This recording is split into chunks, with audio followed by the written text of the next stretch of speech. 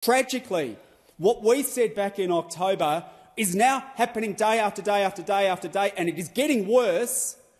And this extreme right-wing war cabinet that Prime Minister Netanyahu has set up is not listening to the plaintive pleas and weasel words of governments like Australia, especially when the Labor government keeps backing military exports to Israel, keeps backing military exports and refuses to join the majority of the world's countries in calling for a permanent and immediate ceasefire, not some humanitarian pause that means that the Gazans could be fed before they get shot at again. Since the House resolution of October 16, 2023 concerning Israel and Gaza, which supported the State of Israel's looming invasion of Gaza by stating that the House, quote, stands with Israel, the following have occurred. A. An appalling and increasing toll of deaths and injuries caused by the State of Israel's bombing and invasion of Gaza. B. A growing humanitarian catastrophe caused by the State of Israel's blockade, bombing and invasion of Gaza. And C. The State of Israel is the subject of recent International Court of Justice orders in South Africa's case regarding the prevention of genocide, and therefore 2. Does not support the State of Israel's continued invasion of Gaza and calls for an immediate and permanent ceasefire. And 3, calls on the Australian government to end its support for the State of Israel's invasion of Gaza. This parliament must stop backing the invasion of Gaza. Labor must stop backing the invasion of Gaza. As we meet today, over 31,000 civilians and people in Gaza have been killed.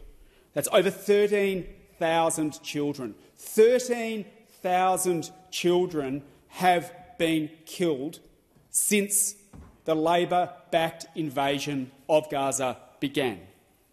2 million, there are at least, estimates are between 1 and 2 million people have been displaced out of a population of 2.2 million. Half of the homes have been destroyed in Gaza, meaning there is nowhere for people to go. And, of course, the borders remain shut, so people cannot get out. Children are now starving.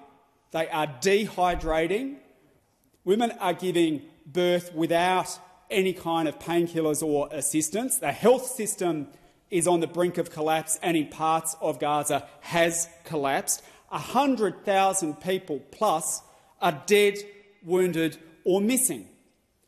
Since this parliament met and backed the invasion, Labor and Liberal backed the invasion, the population of Gaza has been herded south. They were told to move south by the Israeli military because they were told that the north was going to be bombed, and it has been bombed and it has been levelled, and to the point where now there are reports that the military is building a road from east to west to further partition even Gaza in the way that it has done with parts of the West Bank, and there is nothing in the north for people to go back to. And they've been herded into what has been described as the world's largest refugee camp in Rafah, where there are over 1.5 million people. Now, since we have last been here, since the Greens last tried to reverse Labor's support for this invasion, since then, the Israeli Prime Minister Netanyahu has said they are going to invade Rafah, that they are going to invade Rafah. Shame. And even as others offer plaintive pleas from people including our Prime Minister and the United States President offer plaintive pleas to please not do it, nonetheless, Prime Minister Netanyahu comes out again and again and again and says, we're going to do it. We're going to do it. We're going to keep doing it. It is crystal clear now that this invasion that Labor continues to back is not only a humanitarian catastrophe, but it's a war crime that is resulting in the mass slaughter of tens of thousands of children and civilians. And it is getting worse because it's not just the unbelievably catastrophic death toll that is a result of this invasion. that everyone could see coming. Everyone could see that coming. But it is now the utter collapse of civil society and the health system within Gaza that is leading to aid agencies to warn of widespread famine and disease that is about to hit. And they are telling us, and they are telling everyone around the world, that they cannot get the aid in that is needed. They cannot get it in because it is being blockaded. It is being blockaded by the Israeli military and the Israeli government at the borders, right? And we have witnessed, since we were last here in Parliament, people lining up to get flour and just the basics of life get killed when the Israeli military open fire. They are being killed as they line up to get the most basics of life.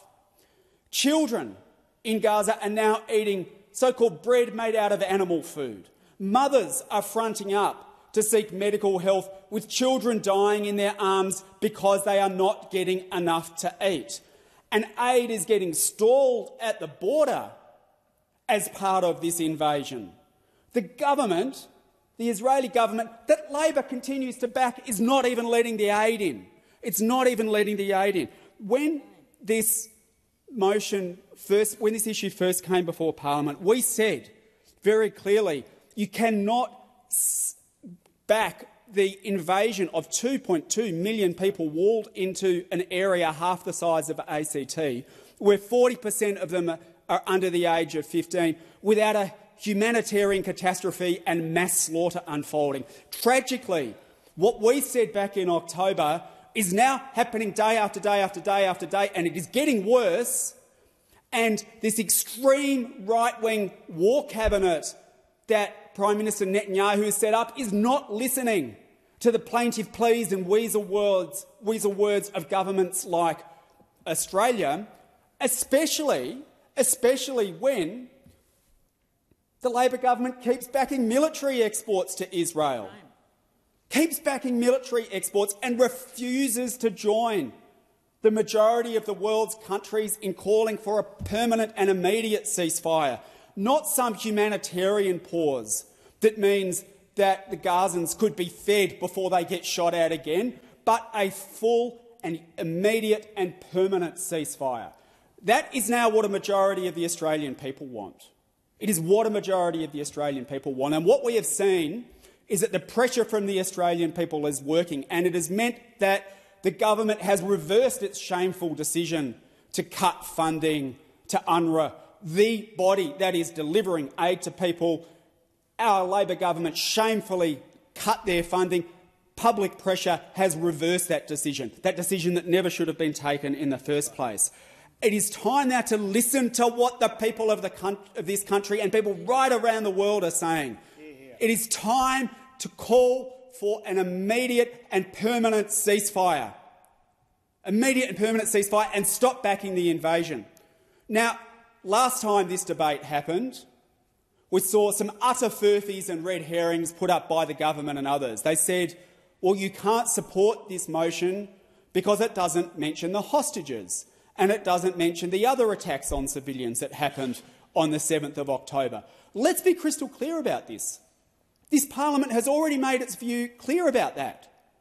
There is agreement, unanimous agreement, to call for the immediate release of the hostages.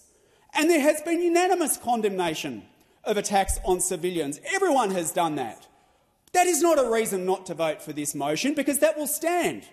That will stand on the Parliament's record and enjoy the unanimous support of people here. What this motion is about is one thing and one thing only: whether you, now knowing that over 30,000 people have been killed and 100,000 people have been killed or are missing or are injured, still continue to back the invasion of Gaza.